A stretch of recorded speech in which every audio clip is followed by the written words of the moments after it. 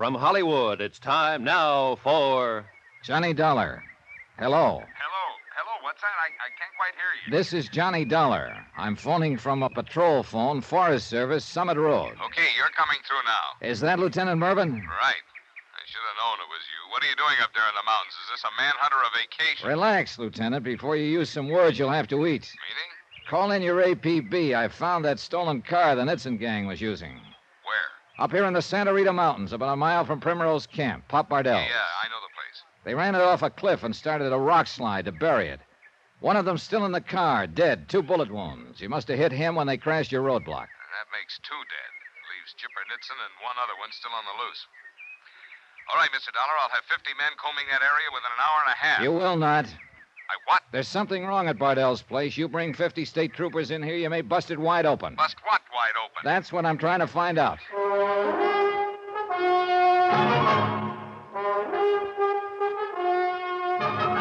Tonight, and every weekday night, Bob Bailey in the transcribed adventures of the man with the action-packed expense account, America's fabulous freelance insurance investigator. Yours truly, Johnny Dollar.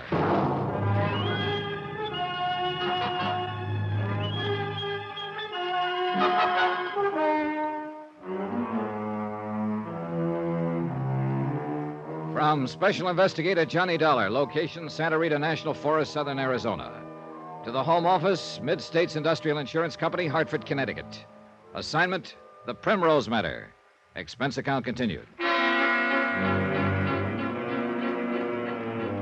It took a lot of arguing to get Lieutenant Mervyn of the State Highway Police to hold his men off for 24 hours, but he finally gave in. $100,000. That was the amount of the insured payroll the Nitzen gang had got away with in Kansas City, killing 2 guards in the process. Later, they shot their way through a roadblock in southern Arizona, left a state trooper and one of the gang dead in the road behind them, and then disappeared. I was certain the answer was at Primrose Camp.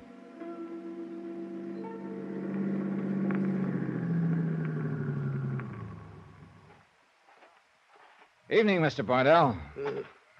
Something else you forgot? No, I told you I'd stop on the way back down. Got a vacancy yet on one of those cabins? They're all rented. Oh, that's too bad. I noticed they're dark, by the way, and there are still no cars parked in front of them. It don't signify. Well, what do you suppose all your guests are? Lost back in the hills somewhere? Couldn't say. Now, if you... Maybe some of them went down to the highway for the night. I could turn the cabin back over to them if they happen to show up. When they're rented, they're rented. Makes no difference if the folks ain't here to use them. Well, that's true, I suppose, technically, but when a traveler's badly in need of a place for the night and you've got cabins standing empty... I told you before, it's better you go on down to the highways. Plenty of motels within a few miles of the junction. Well, that's exactly my trouble, Mr. Bardell. I can't. Why not? Because it's almost dark now and I haven't got any lights. What? Yeah, this is a rented car. I should have tried the headlights before I took it out, but I didn't. Now when I need them, they won't work. See? It's probably just a fuse blowed. Oh, might be. Let me turn the flashlight up under the dash here. It won't take but a second to tell. That what it is? Nope. Fuses seem to be all right. Broken wire, maybe. Hard to say. Oh, think you might be able to fix it? No. It's a job for an electrician. I ain't got the equipment to trace it. Hey, is that your station wagon there at the side of the lunchroom? Why, yeah. Well, look, I'd be glad to pay you if you drive me down to where I can get No, some help. I can't. I can't leave here. Well, maybe your nephew could take me. Huh? The young fellow who was here this afternoon when I came by. No. He's not familiar with the road. Oh, he drove down and picked up the mail this morning, didn't he? How'd you know? Jake, down at the Barn Grill, happened to mention it. Just who are you, anyway? Oh, I guess I did forget to introduce myself this afternoon. My name's Johnny Dollar, Mr. Bardell. Not your name. I mean, what are you up here for?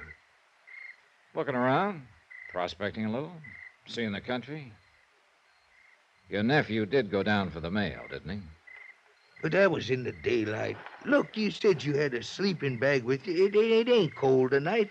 Why don't you Hey, that's a good idea. I can spread it out right there on the porch in front of your souvenir shop. No, I don't mean here. Down the road someplace. I don't quite understand your attitude, Mr. Bardell. I've always understood you Westerners were noted for your hospitality. Well, it's just that it makes the missus nervous to have strangers around outside. And how am I supposed to get down the road someplace? I don't know. On foot, maybe? In the dark? In strange country? Oh, when I tell Jake this, he won't believe it. No, Oh, what? no, don't say anything to Jake. He wouldn't understand. Well, neither do I. I can't do anything for you, Mr. Dollar. Just take my word for it now and go on before you cause more trouble and you What get... trouble, Uncle? What trouble you talking about? Well, it's not trouble exactly. The lights is out on his car. He was just wanting me to put him up for the night. You have hard luck, don't you, mister? It kind of looks that way. I told him just like I did this afternoon, we ain't got no place for him. He'll have to find some We way. can take care of him, Uncle, as long as he's that anxious to stay. But you I said- said what? The cabins, they're all rented. And it's not likely the people in number 2 will be back. He can use that one for the night. But You now- better go see if it's in shape, Uncle. Go on. All right. I'll go look at it. I'm, much obliged to you for changing his mind. That's okay. We wouldn't want you to go away and tell bad stories about us, would we? Might cause trouble.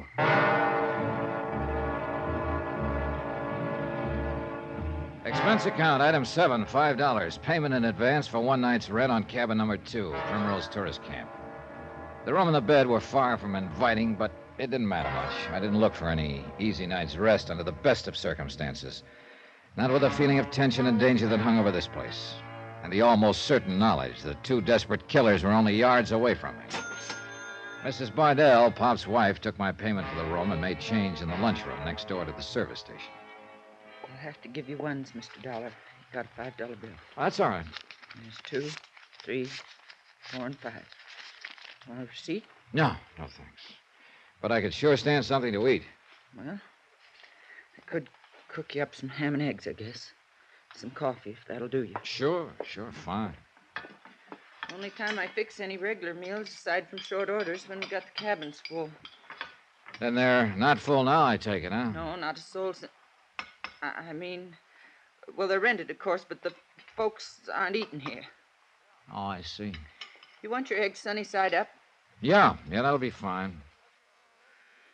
Must get kind of lonesome for you up here when the season slacks off. I got my man and my daughter. How old is your daughter, Mrs. Bardell? Jenny was 20 the month before last. Oh, well, I imagine she's a big help to you. Yes. She takes care of the souvenir shop on her own. Helps me here in the lunchroom when I get real busy. Yeah, I noticed a close sign on the door of the shop. Is your daughter away at the present? No, she's not feeling well today. She's in her room. Oh, I hope it's nothing serious. No. She'll be all right. She's got to be. Then it is something serious. No. I didn't mean it that way. It's nothing. Forget it. Well, look, if there's anything I can do. No, nothing. Forget I said anything, Mr. Dollar. You're going to want toast. No, bread will be fine. And there you are. Hope that's going to be enough for you. Yeah, plenty. Cream in your coffee? Black, please. Yeah. This looks great. You're a good cook, Mrs. Bardell. Ham and eggs don't prove nothing. Anybody can fix that. Oh, you'd be surprised. You'll be leaving in the morning, I suppose. Well, I'd like to stay several days, but I don't know whether your husband will let me have a cabin any longer. He can't help himself. He just can't help it. Why not? Well, the cabins are rented, that's all. When I put my stuff in number 2, there was no sign of any other luggage. They took it all out. I was right there all the time, Mrs. Bardell. I mean earlier. Mr. Dollar, we're in terrible danger, all of us. You, too. What kind of danger? I can't tell you. Please, if I talk about it, I'll go all to pieces.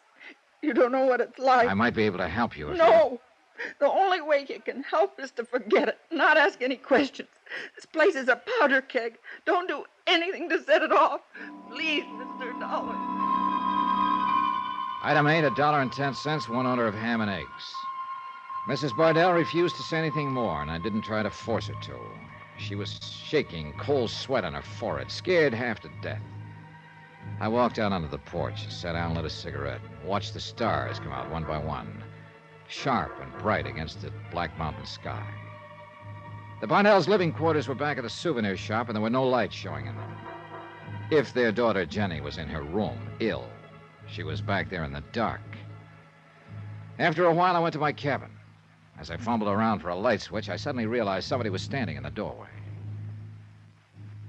Reckon you're going to have to use an oil lamp tonight, Mr. Dollar. Generator's got a drive belt busted, and I ain't been able to get out to fetch one. Oh, I don't mind, Mr. Bardell. The lamp's there on the table. I'll light it for you now, and you can blow it out when you go to bed. Sure. All right, fine. You hadn't ought to pay no attention to the missus. What she said a while ago. I didn't realize she'd said anything. Well, she was telling me she spouted off some foolishness. Might be took wrong if a man was to pay any mind to it. If that gets to smoking, you'll have to turn it down some. Okay. Mrs. Bardell did seem a little upset, but she didn't That's all say- it is, Mr. Dollar. Just upset. You know how women get sometimes. Just forget it. It's the best thing to do. Anything you need now before I leave you? No, nothing I can think of. Thanks anyway. Then I reckon I'll say goodnight. You can have your breakfast in the morning any time after about 7 o'clock. Jake Meager was telling me you have a daughter, Mr. Bardell. That's right. I didn't notice her around anywhere this evening. Is she... She's in Tucson for a few days. Oh? Yeah, she's in there visiting friends. Oh, I see. Well, then you're lucky to have your nephew here to help you while she's away. Oh, yeah. Yeah, it works out real good. He's been here for some time, I suppose. Oh, yeah, several weeks now. Mm-hmm. Seems to be a lot of help to you. Really takes hold of things. I don't know what I'd do without him. Well, I'll see you in the morning. Mr. Bardell. Yeah? Jake Meager told me your nephew just came yesterday. Jake drinks too much. He's always getting things mixed up. And Mrs. that way. Bardell told me a little while ago that your daughter's out back in her room, ill, not in Tucson. Well, it's like I was saying. The missus is all upset. She just don't rightly know what she's saying. And one more thing. I noticed the front end of my car has been jacked up and the right front wheel's been taken off. The tire went flat. We'll fix it and put it back on in the morning. Good night, Mr. Dollar.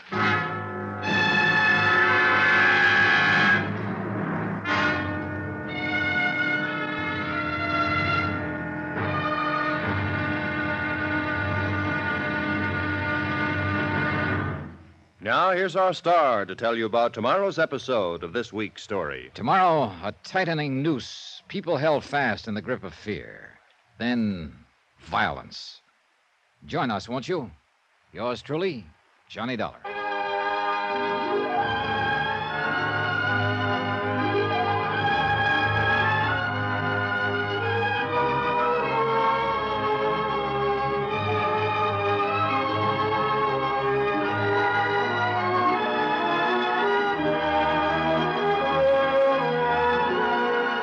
Yours truly, Johnny Dollar, starring Bob Bailey, is transcribed in Hollywood. Written by Les Crutchfield, it is produced and directed by Jack Johnstone. Be sure to join us tomorrow night, same time and station, for the next exciting episode of Yours truly, Johnny Dollar. Roy Rowan speaking.